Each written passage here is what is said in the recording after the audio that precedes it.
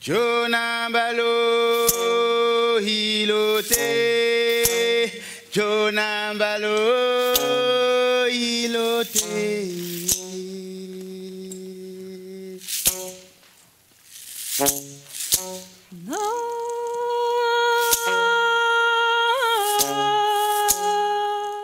Excellencies, ladies and gentlemen, it's a privilege for me, on behalf of the 3 organizations, to welcome you all to this global forum of freedom of expression.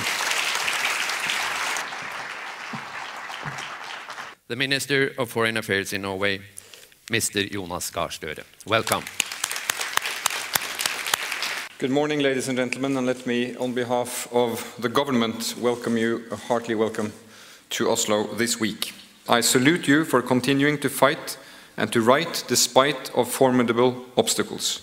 You continue to exercise this noble human right, the freedom of speech. Please keep on reporting, writing, witnessing, commenting with your pens, computers, microphones, tapes, and cameras. I hope you will have a great week in Oslo. I wish you every success, and I have the honor to officially open the Global Forum on Freedom of Expression. Thank you for your attention. Thank you so much. I know it's getting serious. First out is Lydia Cacho from Mexico. Please.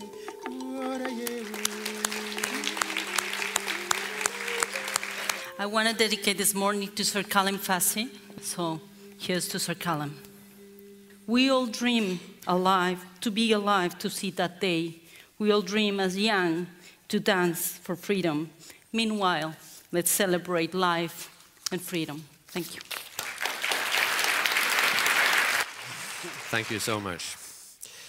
Sir Callum Fassi is an Ethiopian journalist, and unfortunately, she was not given the possibilities to be with us as planned today, but she has sent us her speech, which will be read by the Chilean Norwegian actor Alexandra Koren from Actors for Human Rights. In 2005, I was in prison along with many other journalists, opposition leaders, and civil society members. What made my case unique was that I was pregnant at the time. And despite numerous appeals to set me free, the Ethiopian Prime Minister Meles Zenawi refused, and I gave birth to my first child in prison. The support expressed on my behalf not only helped me, but also my unborn child. I am eternally grateful.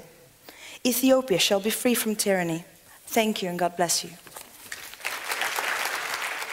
I found 2 sessions very good for me. One of them is the opening session, because that brought people from different countries, people from Kenya, especially Professor Wangari Maathai, people from Afghanistan, people who've gone through, who've suffered a lot because of freedom of expression. I believe in inspiring words of Dr. Martin Luther King. Our lives begin to end the day we become silent about things that matter.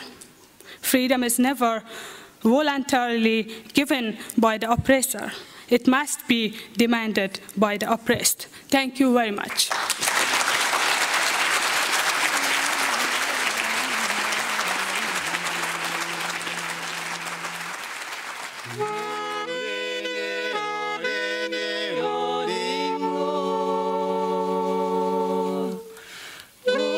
And finally, a Nobel Peace Prize laureate, a world-famous environmental and political activist from Kenya.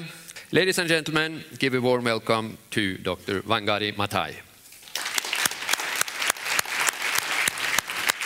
Those who don't know can sleep in peace, but those of us who know must express it.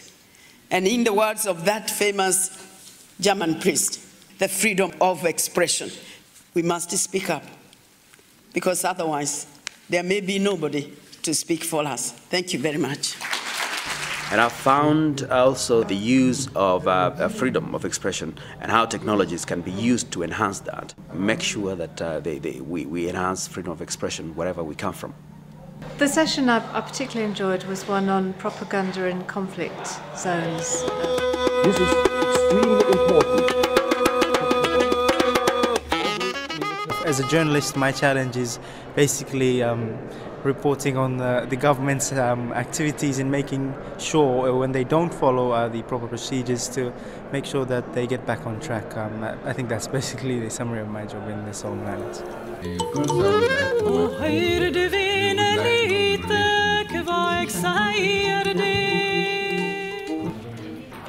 I was a volunteer of the conference to know something about freedom of expression. I think the conference is nice, and I just learned something and to communicate with people. The last 3 days have been wonderful. The session I moderated on Silence Women's Voices was quite exceptionally wonderful. My grandmother made friends with an ambulance driver.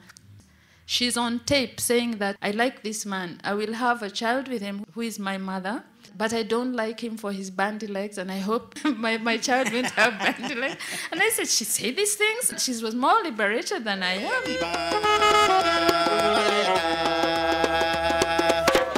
Freedom of expression is the foundation to safeguard that human rights, rule of law, and also democracy could be safeguarded. And therefore, I treasure this opportunity to be able to share my experience, my thoughts and analysis with other friends from other parts of the world. So international solidarity is of utmost importance for us to ensure that democracy could be realized in different parts of the world.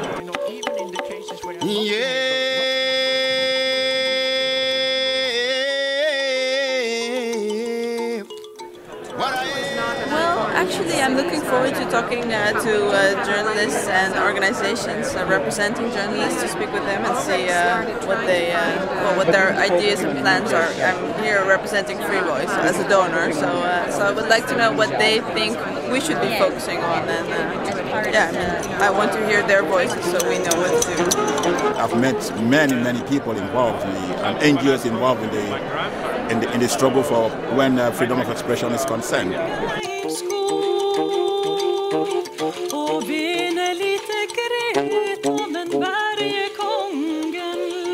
Yes, it's been very much learning, and I'm finding out lots of people are very active for the human rights, which is very good.